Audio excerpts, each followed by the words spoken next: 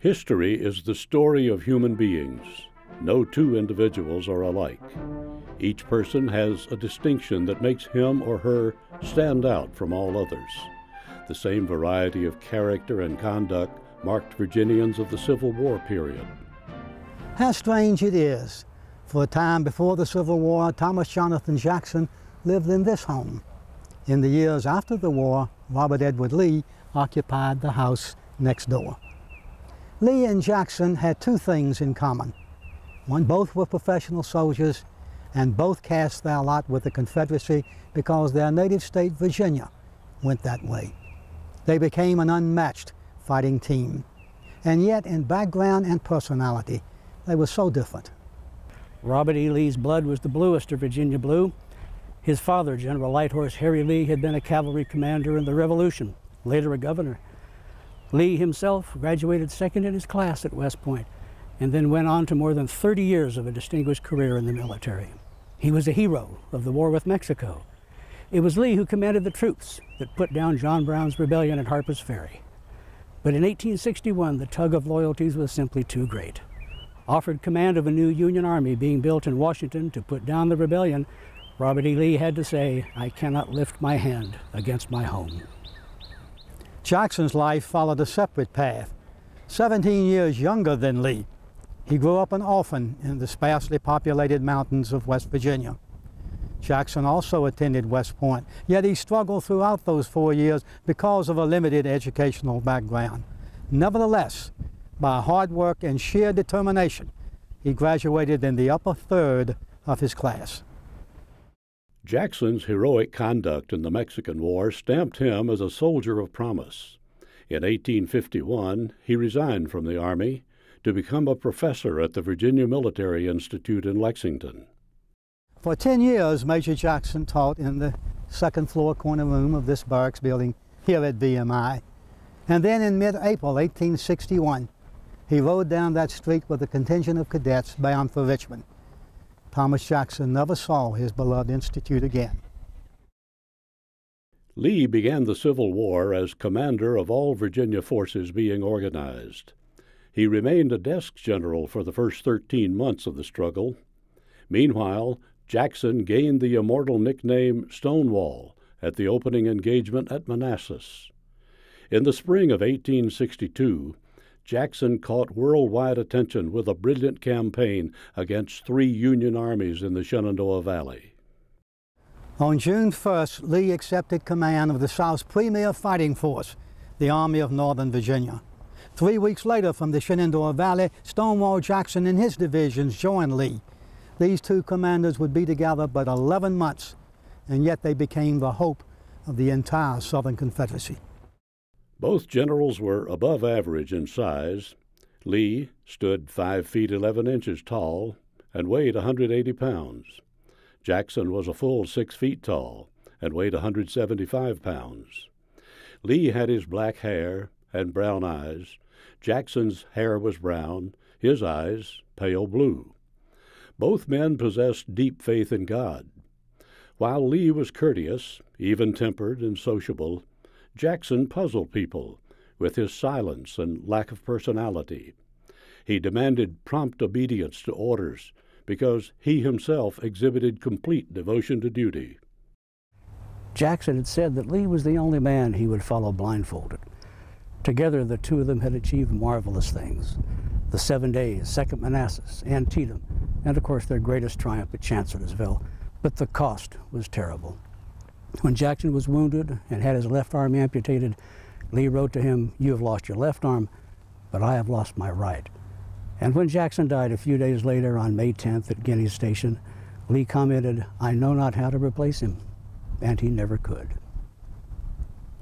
In 1865, Lee accepted the presidency of small, impoverished Washington College in Lexington. Here, on campus, Lee spent the last 5 years of his life. When he died in 1870, he was buried beneath the college chapel.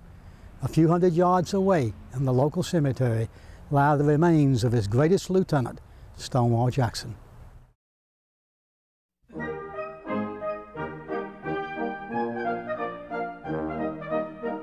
Richmond, the Confederate capital, swelled to 10 times its size in the course of the war.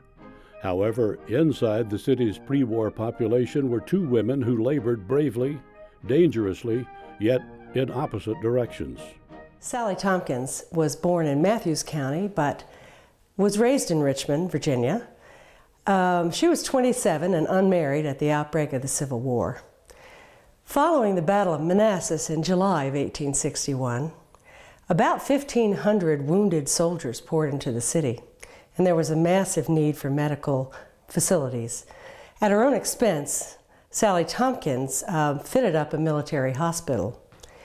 After the crisis passed, the Confederate government decreed that civilian facilities needed to be disbanded.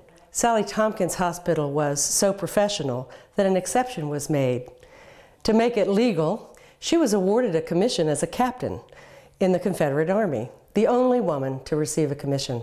The hospital survived for the next almost 4 years. More than 1,300 wounded soldiers flowed through the hospital. Only 73 died. That was the finest mortality rate of any hospital in Richmond. Following the war, many soldiers, former patients, proposed to Sally, and she kept saying, "Poor fellas, they still have their fever." When she died, she was accorded full military honors.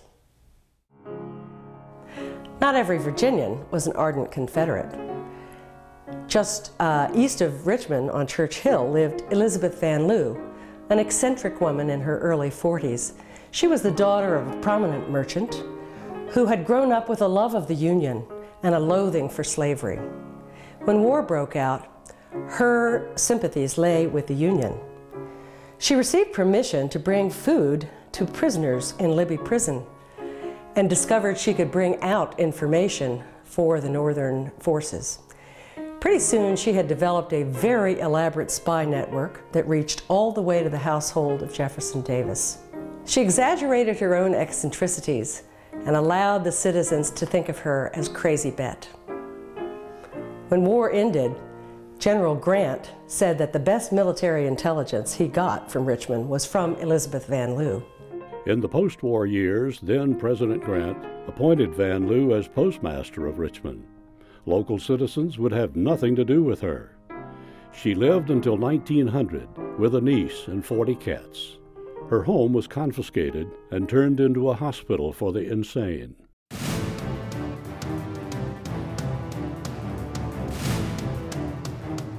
Virginia has always been considered horse country, so it's no surprise that many of the Confederacy's greatest cavalry leaders were Virginians. Surely the most flamboyant of all Virginia cavalrymen was James Ewell Brown Stewart, better known by his nickname Jeb. He was only 28 when the war began, a West Point graduate, already a hero of the wars in the plains out west. But he rapidly rose to become Lee's premier cavalryman. Starting as a colonel, he wound up as a lieutenant general. But after only 3 years of war, he fell mortally wounded in May 1864 at Yellow Tavern. When Lee heard the news, he couldn't believe it. He gave perhaps the highest accolade anyone could give to a cavalryman when he said, "He never brought me a piece of false information." John S. Mosby was known as the Gray Ghost of the Confederacy. A small wisp of a man, he was colonel of the 43rd Virginia Cavalry Battalion. Officially, they were partisan rangers. Unofficially, they were guerrillas who farmed by day and fought by night. In the course of the war, Mosby became famous for nighttime raids, suddenly appearing out of the darkness, destroying his target and disappearing again into the darkness. He never used more than a couple of dozen men at a time. By the end of the war, 3 northern Virginia counties were known as Mosby's Confederacy, even though they were behind enemy lines. After the war, he became active in Republican Party politics, something that angered most of his Southern friends. Mosby lived for 50 years after the war. He never apologized for anything he had done.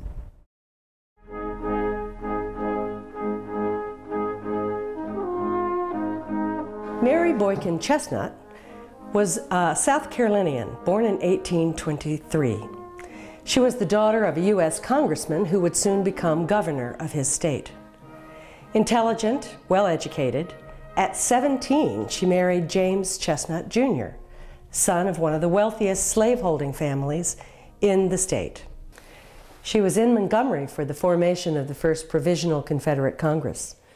In Charleston, she was on a rooftop watching the firing on Fort Sumter. And in Richmond, she heard the first strains of the Dead March as all of the casualties from the Battle of First Manassas came into town. Wherever she was for the next 4 years, her living room formed a salon for the elite of the Confederacy, and Mary Chestnut recorded everything she saw and heard in her diary. After the Civil War, she and her husband returned to South Carolina, and she spent the rest of her life revising her wartime diaries into the finest first-hand account of life inside the Confederacy that we have. Published as a diary from Dixie, a new edition in the 1980s was entitled Mary Chestnut's Civil War.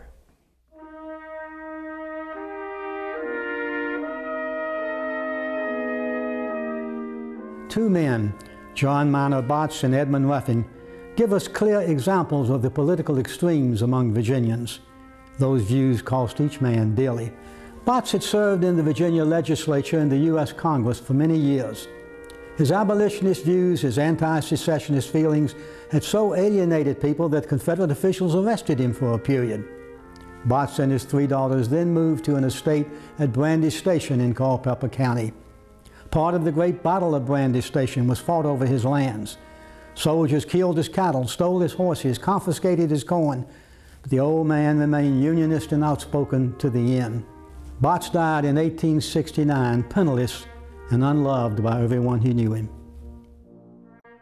Edmund Ruffin of Virginia had been a pioneering agriculturalist. He wrote many books on scientific agriculture, but he was a rare thing in Virginia, a hardcore secessionist. When secession came, he rushed to Charleston to be present at the firing on Fort Sumter. Then he rushed north to try to be present at the first battle of the war at Bull Run. Thereafter, the war was hard on Ruffin. It ruined his plantation, it destroyed his fortune. And by the end of the war, embittered and angry, he decided on June 18, 1865, to end it all. His final entry in his diary began, "I hereby declare my unmitigated hatred to Yankee rule." And then he shot himself. In 1861, many Virginians had to choose between conflicting loyalties, North and South. Two who remained with the Union became the architects of Northern victory. Winfield Scott was born on a farm near Petersburg a year before the Constitution made us a nation. He spent 50 years in the Army, a hero of the War of 1812. He won the Mexican War. For 20 years, he was General-in-Chief of the armies of the United States. But by 1861, this magnificent mountain of a man was crumbling with age. He stood 6 feet 5 inches tall, weighed over 300 pounds. Getting in and out of a chair while wheezing and puffing was about as much as he could physically do. And yet Scott had a plan. In 1861, he submitted this memorandum, but it was considered so large-scale that everyone called it the Anaconda Plan, named for the great serpent that slowly squeezes its victim. And nobody paid much attention to Scott's ideas until U.S. Grant came forward in 1864. He found that memorandum, implemented it, and led the North to victory. George H. Thomas, along with Grant and Sherman, formed what is called the Great Triumvirate for Northern success. They were the 3 generals who most contributed to the victory for the Union. Thomas himself was born in Southampton County, Virginia, attended West Point, served many years on the western frontier. In 1861, he refused to go with Virginia. He was going to stay with the Union. His sisters promptly disowned him, and he became a soldier without a home.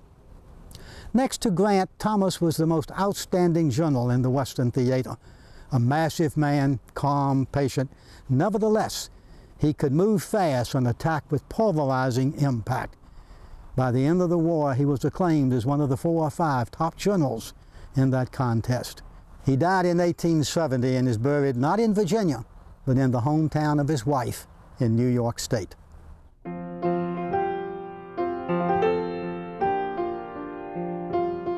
Walk through any old cemetery in Virginia and you'll come across the graves of Confederate dead.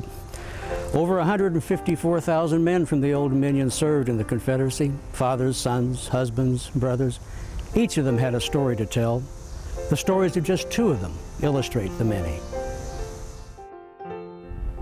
Ted Barkley came from a prominent Lexington family.